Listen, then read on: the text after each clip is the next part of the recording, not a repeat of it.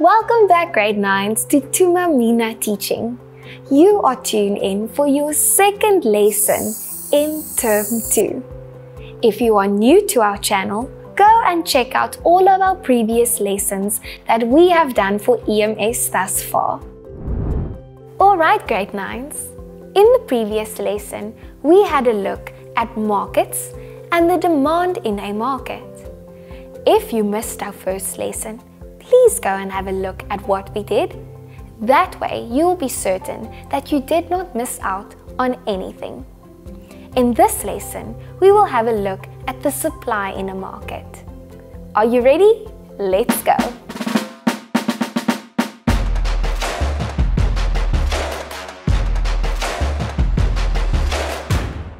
In our previous lesson, you were taken back in time where money was a foreign concept to people in the world.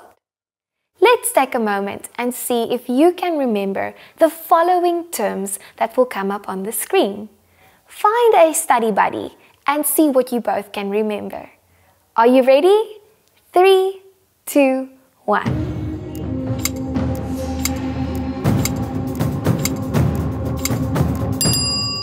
Wowie! It's so great to be back in the modern age again. Let's see if you can remember what these terms are. A market is a place, physical or virtual, where there is a reasonable expectation of finding both buyers and sellers trading goods and services. Examples of these markets are shopping malls, internet platforms, and financial trading such as the JSE. Bartering is the exchange of goods and services without the use of money. We've also learned that money has a very big influence on the types of goods and services that consumers buy. For example, consumers tend to buy more products at a cheaper price and less products at a more expensive price. This is known as the law of demand. Today, we will have a look at the supply in the market and how this is determined in the economy. Supply is an economic concept that relates to the quantity of goods and services that producers or suppliers are willing to supply at various prices. Let's take a moment to elaborate on this definition. You are a supplier in the South African market and you would like to supply South Africans with laptops. Would you rather sell laptops at a higher price or at a lower price? Pause this video and have a discussion with your teacher on what you would do in this scenario.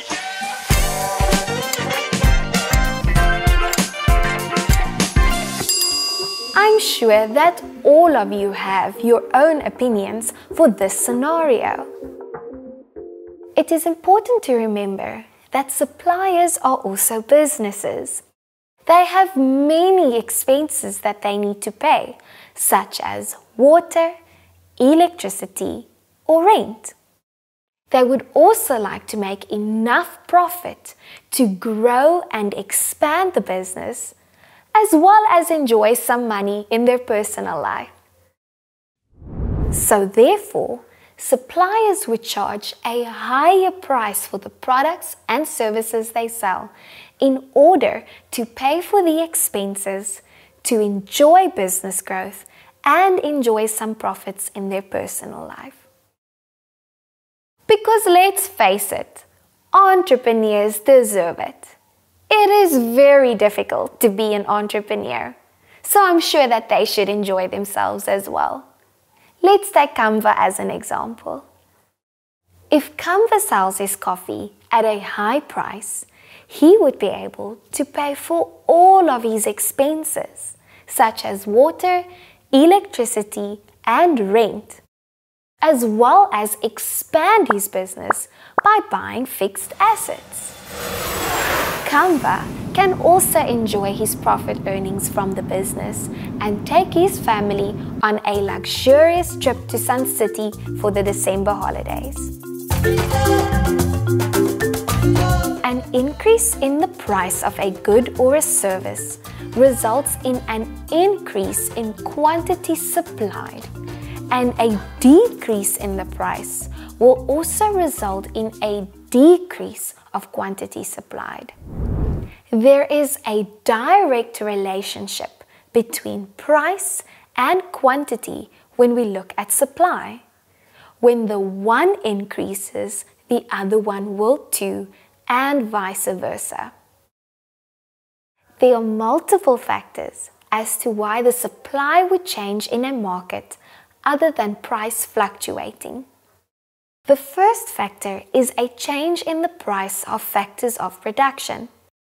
If the suppliers need to pay more money for labor or natural resources, or if they decide on their profit markup, they will calculate the payments into the price of the product and determine the highest, yet most suitable price to sell the goods and services for.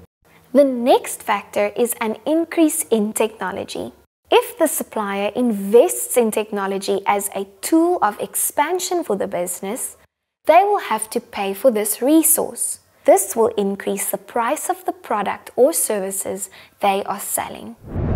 An example of a product that suppliers will sell at a very high price is branded clothing or a pair of Levi jeans. Suppliers know that consumers are willing to pay a high price for a pair of Levi jeans because it is very good quality. Sometimes the price for specific goods and services is irrelevant because consumers need to purchase it regardless of how much it costs them. An example would be petrol for my car. I need petrol every day to get from home to work and back. So no matter how many times the petrol price increases, I would still need to purchase it.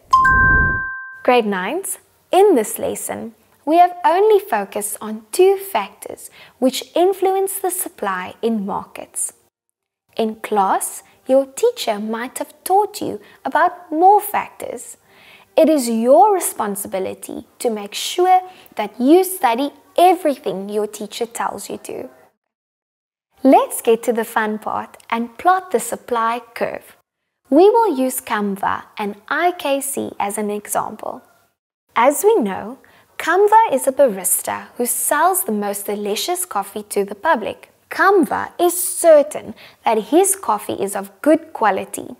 We mentioned that Canva is a passionate businessman who would like to expand his business but needs to increase the price of his products. Let's help Canva to set up a supply curve and determine the best price for his coffee. The following schedule indicates the supply of coffees in IKC at various prices. We see that the heading of the schedule reflects the supply schedule for coffee. On the left, we have various prices for each cup of coffee that Canva will sell. On the right, we see the quantity of coffees that will be sold at various prices. We immediately see that Canva wants to sell more coffees at a higher price and fewer coffees at a lower price. We now need to plot the supply curve using the supply schedule provided. We will always start with a heading for the graph. On the graph, we will have the price on the y-axis and the quantity supplied on the x-axis. Let's plot the supply curve. If Canva sells coffee at 5 Rand a cup, the quantity supplied will be 10 cups. If he sells it at 4 Rand per cup, the quantity supplied will be 8 cups. At 3 Rand per cup, the quantity supplied will be 6 cups, and so forth. We can see that at 1 rand per cup, Kamva will only supply 2 cups of coffee. Kamva therefore prefers selling his coffee at a higher price. We now need to connect the dots to indicate the supply curve. The supply curve is an upward sloping curve, moving from left to right. This reflects a positive relationship between the price and the quantity supplied. Therefore, there is a positive relationship between the price and quantity supplied. When the one goes up, the other one will too. Okay, grade 9s. Let's take a look at where you would be awarded marks when you complete this question. You will be provided marks for the heading, the axes, the correct labels on each axis, and the plotting of the graph. Now, it's your turn to practice the supply curve. We will use IKC as an example, where Kamva will sell breakfast muffins.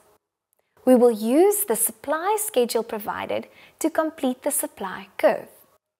Please download the graph paper in the comment section below.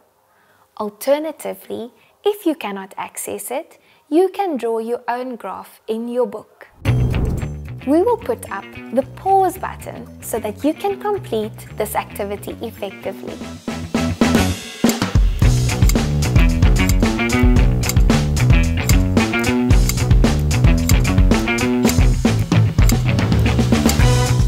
Did you manage to complete it?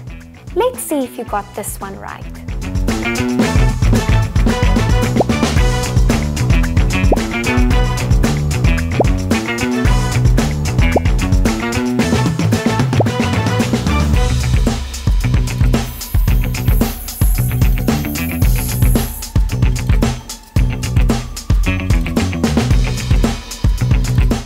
Right, grade 9s. It is impossible for Kamva to always sell his products at a very high price without consumers complaining about it. Additionally, consumers can also not expect to only pay a very cheap price for Kamva's products. He also has bills to pay. So what should we do about this matter to keep both Kamva and the customers happy? Aha! We have the perfect solution for Kamva and the customers to meet each other in the middle. This will be determined if we can identify the perfect price where Kamva can sell his products at the highest possible price and where consumers can pay the lowest possible price for his goods as well. This point is known as the market equilibrium. When supply and demand meet, the economy is in equilibrium. The allocation of goods and services is at its most efficient because the number of goods supplied is exactly the number of goods demanded. This means that there will be no shortfall or oversupply for the product, which sometimes can lead to waste. Behind me, you will see the demand graph we plotted in the first lesson. If we add the supply graph we plotted in this lesson, you will see that the two curves meet at a middle point. This point is known as the market equilibrium. Here, both Kamva and the customers are satisfied with the price of the products. The equilibrium price is 3 rand. The equilibrium quantity is 6 cups of coffee. Well done, grade 9s! You have just completed your second lesson for term 2. In the next lesson, we will have a look at the various business sectors. Please remember to scan the following code so that you can complete the self-marking assessment. If you enjoyed this lesson, go and buy me a coffee. Until next time, bye!